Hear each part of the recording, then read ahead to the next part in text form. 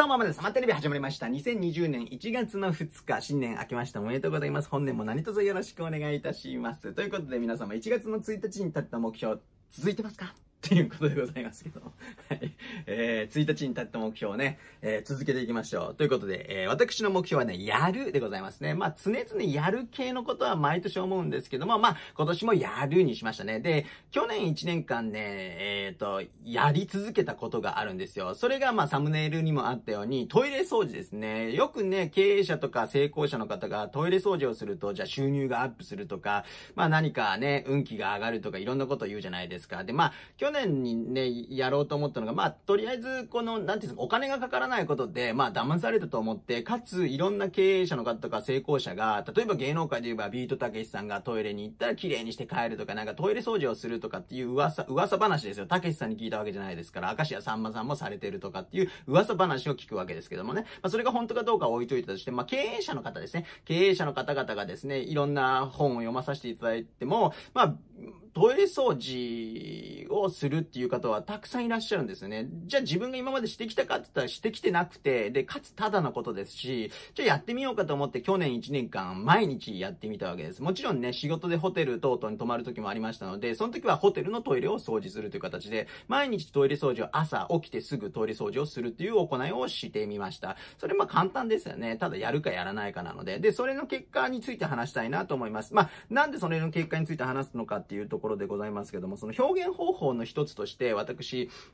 一つというか、表現方法の根幹ですね。何か人に物を伝えるっていう時に大事なもの、表現とか、今まで、技術的なことを言いました。ここでジェスチャーするとか、いろんな技術のことをお伝えしましたけども、それよりも何よりも、表現する上でやっぱり大切なことって、僕が若い時によくね、先輩方にも教わったんですが、やっぱりね、心ですね。何かお芝居してる時に、何かをよく伝えようとする時に、先輩方が、なんか、お前の芝居には心がないとかってよく言われたこと時期もありましたね。なんか本気で思ってないっていうようなね、感じですよね。で、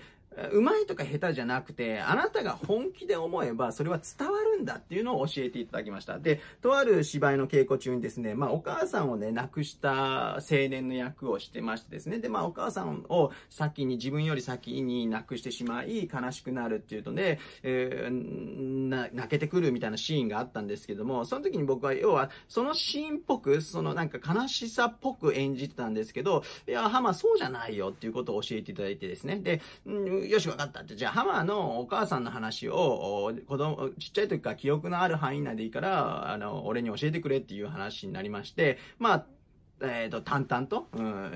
小学校の時はこうだった、ああだった、こうだったって、自分のお母ちゃんのことを淡々と思い出しながら話してたら、それまでのシーンが、ちょっとね、悲しいシーンだったので、もうね、スイッチが悲しい方向に行ってるとはいえ、お芝居の時よりも、もうね、やっぱ自分のお母ちゃんのこと話してるから、もう、ポロポロ泣けてきてですね、ありがたいなーって、あの時あれして悪かったなーっていう思いがブワーって出てきて、で、その時にその先生にね、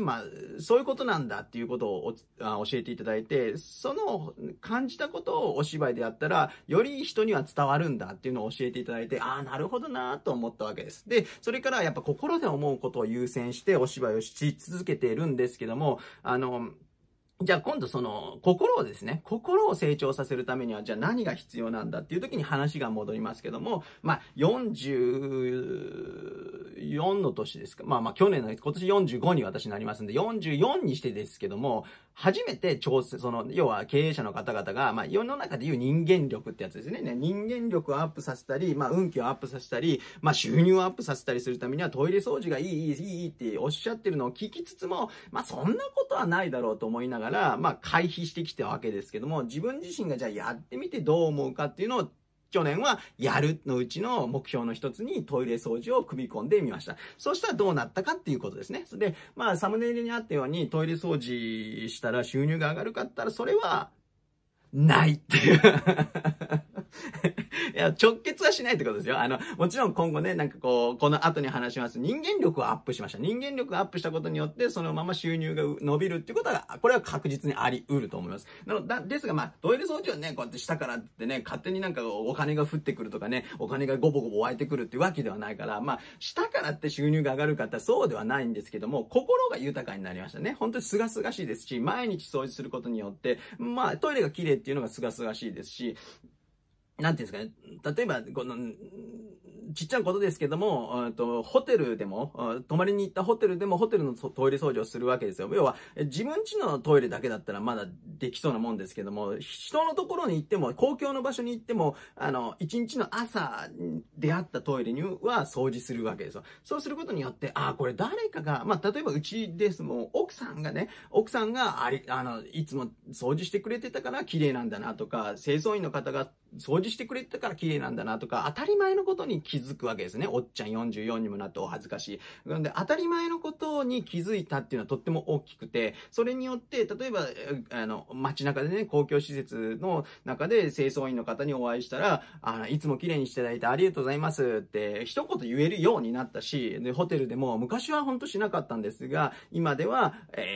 快適に過ごすことができましたって一筆書いて帰るとか、ありがとうございますって、感謝する言葉を、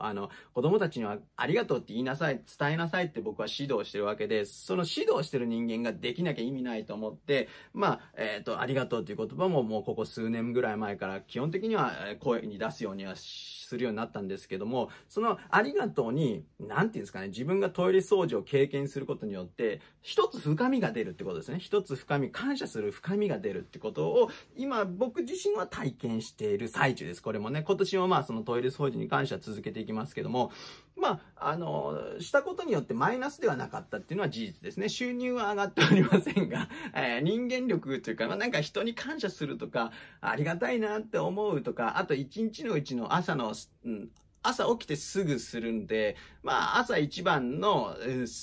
が、すがすがしくスタートを切るとか、そういったね、なんか一日すがすがしくスタート切れるって楽しいじゃないですか。なんか、今日もなんとか仕事か。